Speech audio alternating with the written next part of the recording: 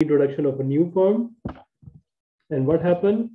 Demand for the products fall and their profit decline. When new firm come to the market with this entry condition, because you are enjoying economic profit, so others want to also enjoy. They come to the market, they steal away your customer, your product demand shift to the left. When shift to the left, your profits start declining, your price also start declining. So you will be earning less profit. Short-run economic losses are that it encourages firm to go for exits. What does it mean? It means price is less than average total cost. Some cannot survive in the market, and what happens? They go out from the market. All right. So those firms, those exit the market. What will happen? Their customer will now be your customers, right? So overall, when firms go out from the market, exit from the market, so number of products offered decrease, because those firms who exit the market, they are not producing the product, so number of product decreases. Plus, increases demand faced by the remaining firms. Why? Because that market share that the exiting firm had, it will be spread with the existing firms already in the market. So their demand increases. So all those who are enjoying losses, now price will be equal to or becoming greater than average total cost by leaving one or two firms from the market.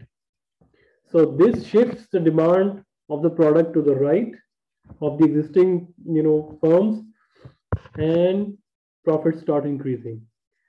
So a monopolistic competitive firm chooses its price and quantity just like monopoly in short run. So what we have learned from here? We have learned from here the behavior of monopolistically competitive firm in short run is just like monopoly. But just one difference is that monopoly does not have losses, while monopolistically competitive firm does have loss. Right? If you saw our video, we talked about over there, because you are only one sole provider of the good, you are monopoly, so you will always charge the price above your average total cost and above your MC. So that is why for a longer period of time, you will enjoy economic profits.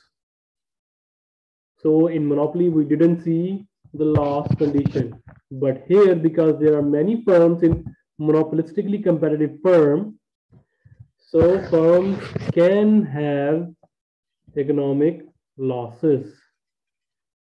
All right. So the short run scenario is that it behaves like monopoly. So what is the analysis then? The profit analysis in short run, it exactly like the monopoly. So what did we learn from the monopoly? What are its revenue curves?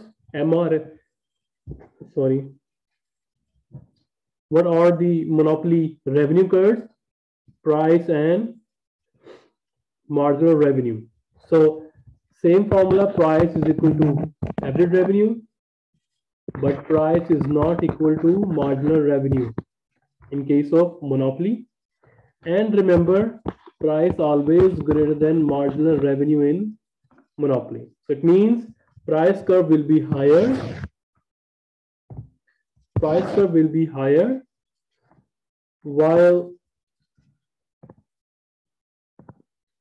the MR curve will be below the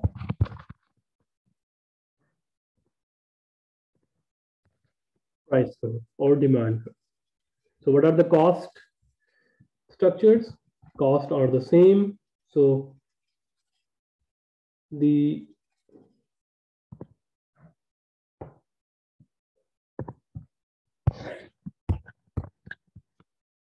average total cost, and marginal cost is like that.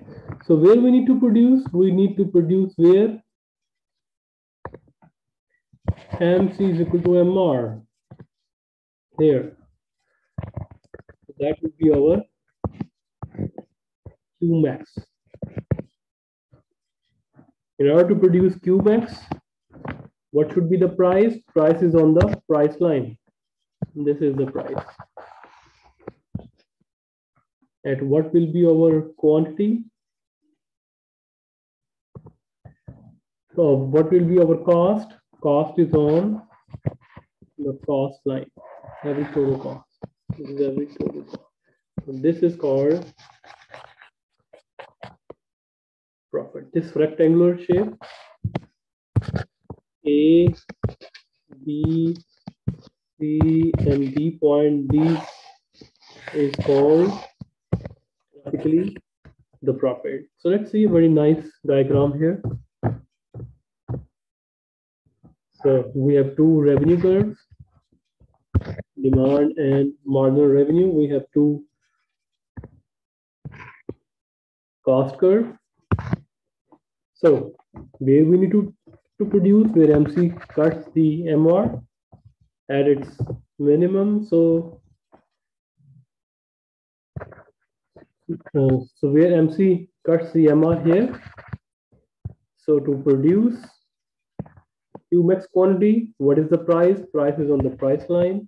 So that is the price. What is the quantity to produce and what is the cost of those quantity produced? Cost is on the cost line here. So this rectangular shape is called profit. See? Profit. Any question up till now? Oliver, Nana, Lancelot, No. Venetia, Marco, Pavaroon, Priscilla, Oliver. No questions. Okay. Now, okay, but we talked about that. So this is the same like Monopoly. But remember, Monopoly cannot have loss, but monopolistically competitive firm does have loss. So this is the condition where the loss condition when price is less than average total cost means. So that would be the price line.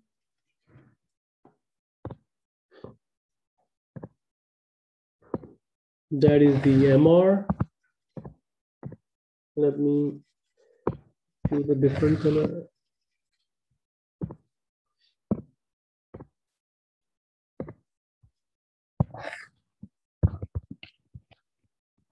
And remember, MR is always less than the price.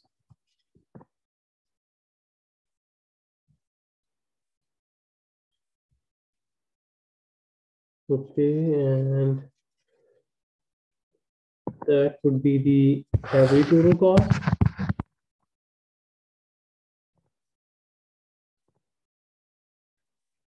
And that's EMC. So where we need to produce, remember this condition, loss is when price is less than average total cost. So average total cost curve is less than the price, right? So where we need to produce, we need to produce where MC is equal to MR here. So that would be max Qmax. So remember, the other side of the coin is minimum loss. Maximum profit means minimum loss. So in this condition, we are having a loss, yes, but how loss is minimized when we produce where MC is equal to MR. So what is the price of producing these quantity? Price is on the price line here. Sorry, not here.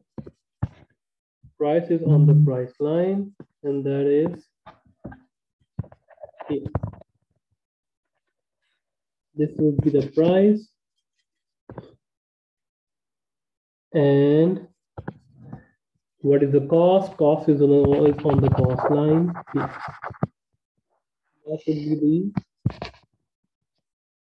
this rectangular shape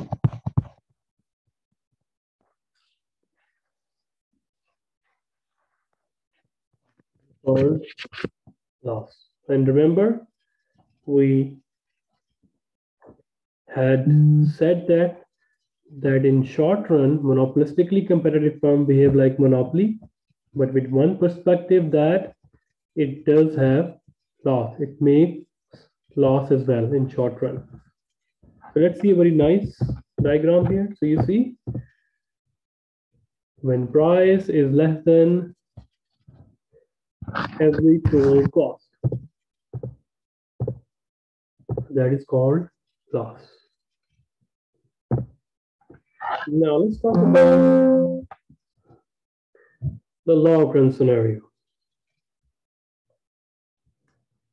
So in long run, we saw that firms will enter the market or exit the market freely. There's a free entry and exit. So that rule is basically for competitive firm or perfectly competitive firm, all right? So which is a long run rule, right? So firms will enter or exit the market until nobody is making economic profit, until economic profit is equal to 0. So what is the entry condition? If price is greater than average total cost, they will enter the market. When price is less than average total cost, they will leave the market. So that is the entry condition, and that is the exit condition. Now let's see, in long run, what will happen? Price is equal to average total cost. So how we will be making our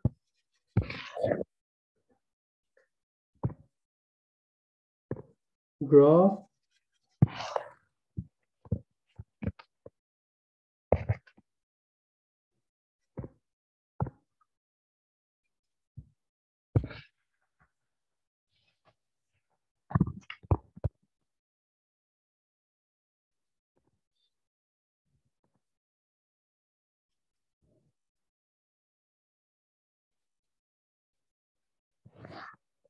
Here. So where firms need to produce, where MC is equal to MR,